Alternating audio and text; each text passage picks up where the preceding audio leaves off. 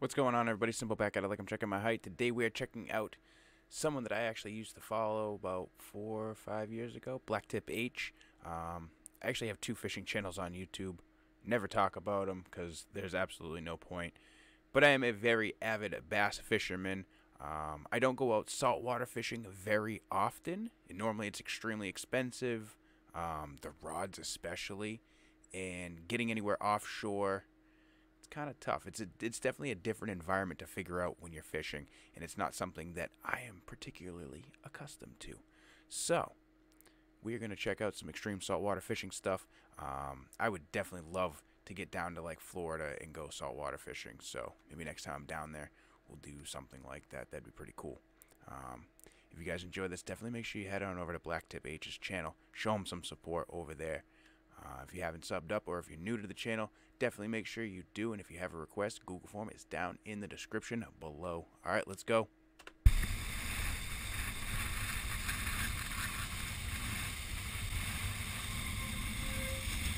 Yep. So you're gonna kayak a bait out right now, right?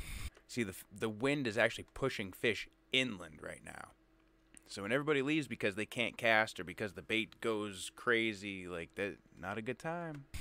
I'm gonna kayak a bait out here at Sebastian Inlet on the slack tide. It's a bit sketchy, but I think I can do it. What are we hoping to catch? 300 or 400 pound bull shark that regularly cruises inlet. Did you hear that? Look at the reel on that thing. Oh my God. Now I know what people are gonna say when you go fishing for bigger fish, you know, you need to use bigger gear. I'm just saying that is not something I'm accustomed to.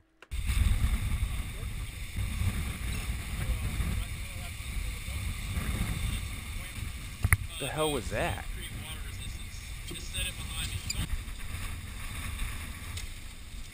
I am... Oh, because it's too much to actually... Wow. So you need someone to kayak out to cast for you. That's kind of dope, though, because now you get to position it exactly the spot that you want to hit. That's really cool. Okay. First time I've ever seen a cast made that way. You good? Fair warning. I got a lot of experience kayaking. I was a wilderness guy before the Everglades. Don't do this. Well, at least a year, 2 years of experience on dangerous water. I can only imagine, man.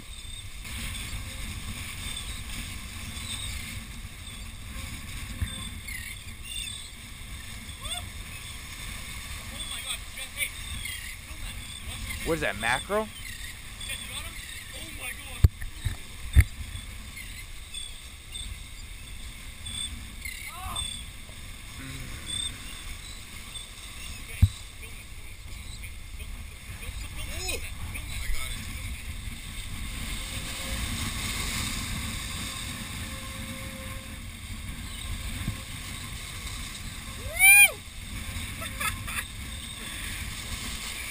What's up, Jeff? What's up, man?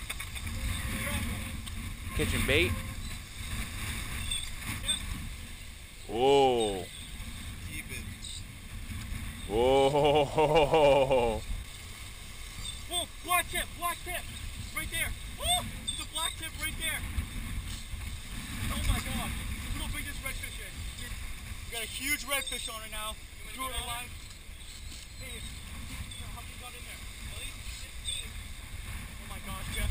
You're gonna grab him, Jeff? You want me to get him? Yeah, you're gonna have to grab him. It's huge, man. It's huge. Fish, don't let fish.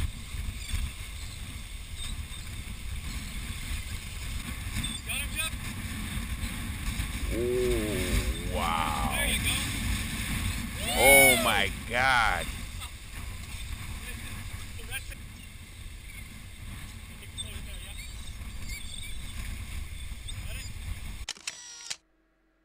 That's so cool. Jeff, come on, charge!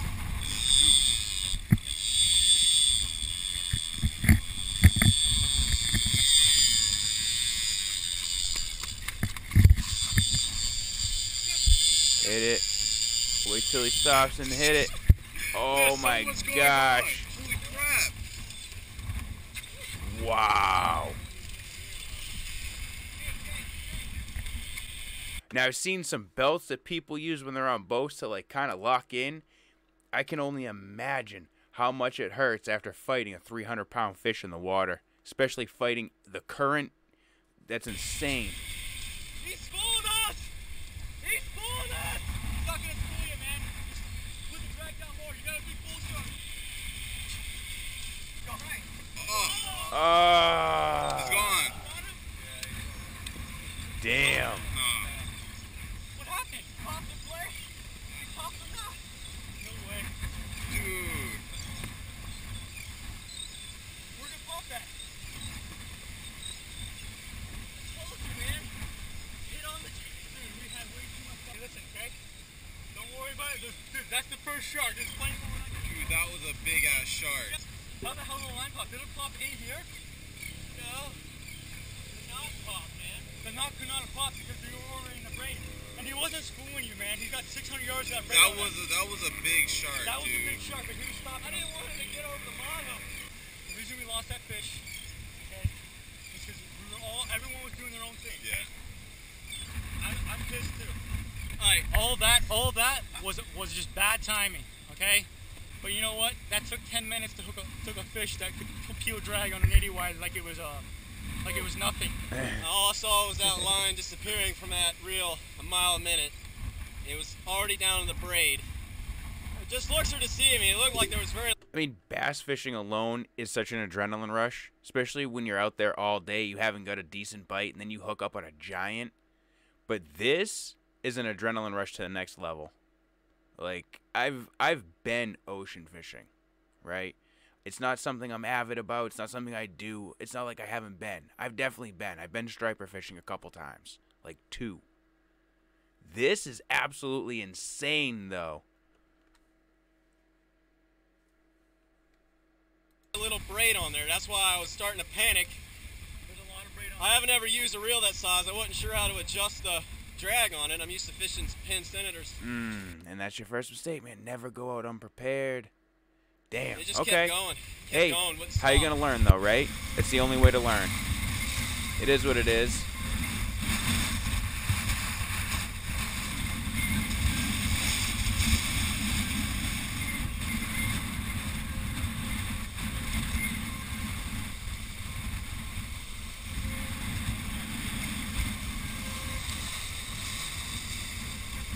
I do kind of wonder how much that setup was that he lost, though.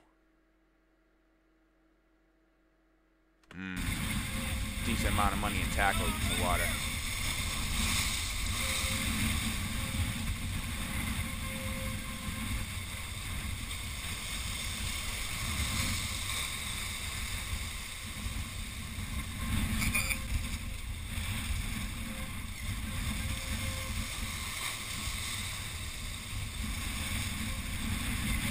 Oh, there's something going on in the water right there. What's that, the redfish? Or is that mackerel? Whoa, that was a red. Yo.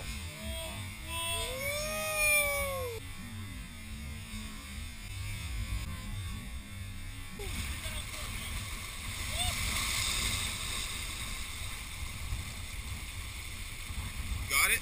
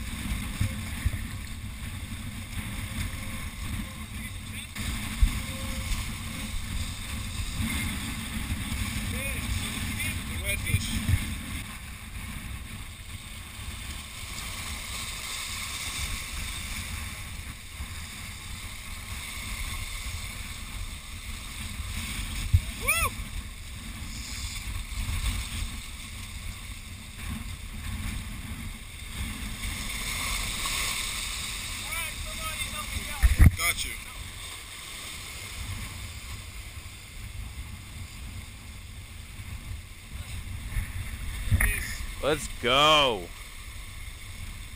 Jeff, show it here, show it here, show it here.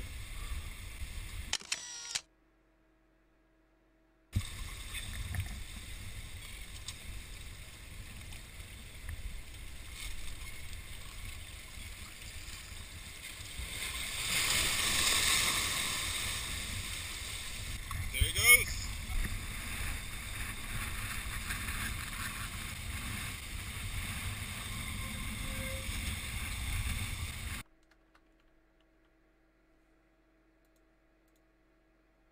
To see more intense fishing action, click on one of these videos. Thanks.